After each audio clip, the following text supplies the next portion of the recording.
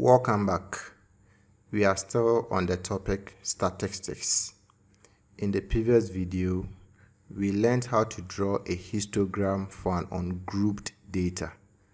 In this video, we are going to learn how to draw a histogram for a grouped data.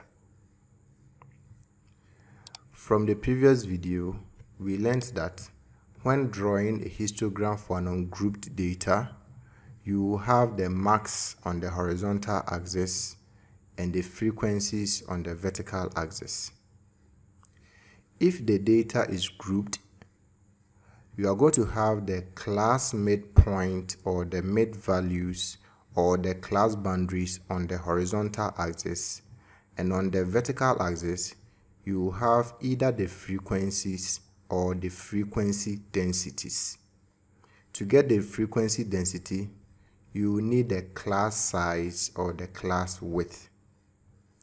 In this video, I'm going to explain to you how you get the class midpoint or the class mid value, the class boundaries, and the class size or the class width. We need to understand these things before we can draw a histogram for a grouped data. Let's begin with the class midpoint or the class mid value. As I've said, the class midpoint is also known as the class mid value. I'm going to use this example here to explain it to you. So let's say that these are the marks scored by some students in a test. We have the different intervals here. The first one is 5 to 9, the second one is 10 to 14, the third one is 15 to 19, and the fourth one is 20 to 24. And these are the frequencies. When we take an interval, the smaller number is called the lower class limit, and the bigger number is called the upper class limit. So for example, for the interval 5 to 9, 5 is the lower class limit and 9 is the upper class limit. How do we find the class midpoint for each of these intervals? I'm going to bring a column here so that we can have our class midpoint or the class mid values here. You get the class midpoint or the class mid value for a particular interval by adding the lower and upper class limit for that interval and dividing the results by 2. So to get the class midpoint or the class mid value for a particular interval, we will add our class limit to the upper class limit, and then we will divide the results by 2. So to get the class midpoint or the class mid value for 5 to 9, we will add 5 to 9 and then we will divide the results by 2. 5 plus 9 will give us 14. 14 divided by 2 is 7. So the class midpoint or the class mid value for this particular interval is 7. In the same way, 10 plus 14 will give us 24. 24 divided by 2 will give us 12. 15 plus 19 will give us 34. 34 divided by 2 will give us 17. And 20 plus 24 will give us 44. 44 divided by 2 is 22. So this is how to find the class midpoint or the class mid values. You add the lower class limit to the upper class limit, and then you divide the results by 2. Let's learn how to find the class boundaries. I'm going to use the same example. I'll have another column here for the class boundaries. To get the class boundaries, the first thing you need to do is to select 2 consecutive class intervals. So from this table, we can select 5 to 9 and 10 to 14, or you can select 10 to 14 and 15 to 19, or you can select 15 to 19 and 20 to 24. The most important thing is that the 2 intervals should be consecutive. That is, one should follow the other. For this particular example, I'm going to select 5 to 9 and 10 to 14. So the intervals I'm using are 5 to 9 and 10 to 14. After selecting the 2 consecutive intervals, what do? The next thing is that subtract the upper class limit of the first one from the lower class limit of the second one and divide the results by 2. The first one here is 5 to 9 and the second one is 10 to 14. The point says that we should subtract the upper class limit of the first one. The upper class limit of 5 to 9 is 9. It says we should subtract the upper class limit of the first one from the lower class limit of the second one. The lower class limit of 10 to 14 is 10. So the point is saying that we should subtract 9 from 10. That is 10 minus 9. 10 minus 9 will give us 1. Then what should we do next? It says that we should divide the results by 2. So you will divide the result, which is 1 by 2.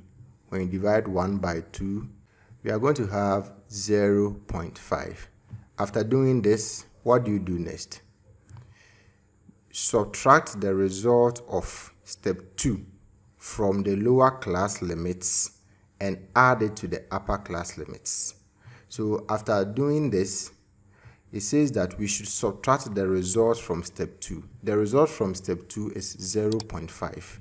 We should subtract the 0.5 from the lower class limits and add it to the upper class limits.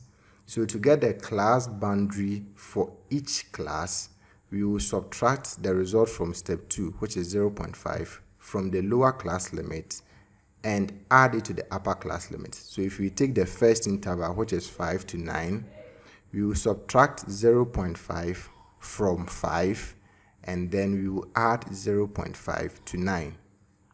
5 minus 0.5 will give us 4.5. 5 plus 9 will give us 9.5. So for the first interval, the class boundary will be 4.5 to 9.5. We will do the same thing for the second one. We will subtract 0.5 from 10 and add 0.5 to 14. 10 minus 0.5 will give us 9.5. 14 plus 0.5 will give us 14.5. For the third one too, we will do the same thing. We will subtract 0.5 from 15 and add 0.5 to 19. 15 minus 0.5 will give us 14.5 and 19 plus 0.5 will give us 19.5. And for the last one, we will subtract 0.5 from 20 and add 0.5 to 24. 20 minus 0.5 will give us 19.5 and 24 plus 0.5 will give us 24.5. So this is how to find the class boundaries. You first select 2 consecutive class intervals.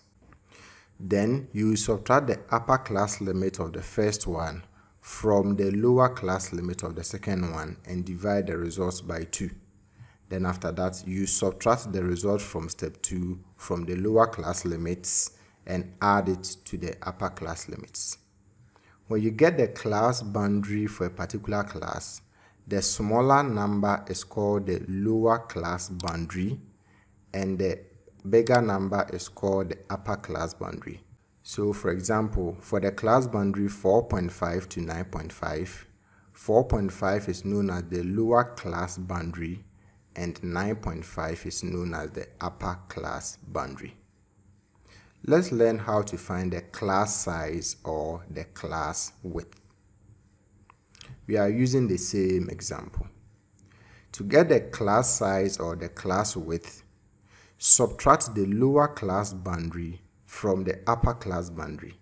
So it means that in order to get the class size or the class width, we will need the class boundaries. We have learned how to find them. So I'll bring it here. So these are the class boundaries for the intervals. The point says that to get the class size or the class width for a particular interval, we have to subtract the lower class boundary from the upper class boundary. As I've already explained, when you have a class boundary, the smaller number is the lower class boundary and the bigger number is the upper class boundary. So for example, if we take the class boundary 14.5 to 19.5, 14.5 is the lower class boundary and 19.5 is the upper class boundary. To get the class size or the class width, we will subtract the lower class boundary from the upper class boundary. I'm going to push this here so that we can add another column for the class size. So to get the class size for each particular interval, I'll subtract the lower class boundary from the upper class boundary. So for the first one, it's going to be 9.5 minus 4.5, which is 5. For the second one, it's going to be 14.5 minus 9.5, which is 5. For the third one, it's going to be 19.5 minus 14.5, which is 5. And for the last one, it's going to be 24.5 minus 19.5, which is 5.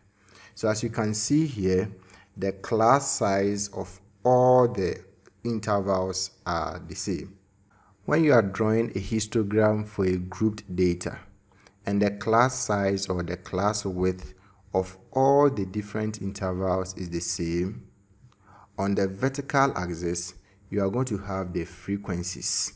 That is the frequencies you have in the table. But if the class size or the class width is not the same for all the intervals, you are going to have the frequency densities. So if the class size is the same for all the intervals, you have the frequencies on the vertical axis. If the class size is not the same for all the intervals, you have the frequency densities. As we go on in this lesson, I will explain how to find the frequency densities to you. As you can clearly see here, the class size or the class width is very important. It determines whether you have the frequencies or the frequency densities on the vertical axis. So when you have a data that is grouped and you are going to draw a histogram, you first have to check whether the class size or the class width of all the different intervals are the same. A quick way to do that is by subtracting the lower class limit from the upper class limit. If the difference between the lower class limit and the upper class limit of all the different classes are the same, then it means that they will have the same class size. So as you can see here, when we subtract 5 from 9, we will get 4. When you subtract 10 from 14, you will get 4. When you subtract 15 from 19, you will get 4. And when you subtract 20 from 24, you get 4. The difference between the lower class limit and the upper class limit of all the different classes are the same. So it means that the class sizes will be the same. Remember that the class size is the difference between the lower class boundary and the upper class boundary. It is not the difference between the lower class limit and the upper class limit. But a quick way to check whether the class size or the class width will be the same is by subtracting the lower class limits from the upper class limits. If it's the same for all the different intervals, then it means that the class sizes will also be the same. Thank you for watching this video. Subscribe to this channel for more videos. In the next video, we are going to apply what we have learned in this video to draw a histogram for a grouped data. Bye-bye.